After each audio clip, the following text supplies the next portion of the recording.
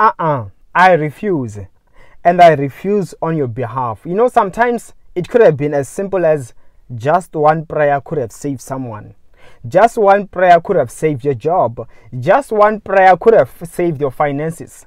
Hence, I am decreeing that anybody in your life who was to be taken away, who was to be put in a very uncomfortable situation, whatever that it is that has been planned against someone close to you, I decree and I declare, let your loved ones be protected. Their jobs, their finances, whatever was to do harm to your loved ones will not prevail. In Jesus' name, amen, and see you next time.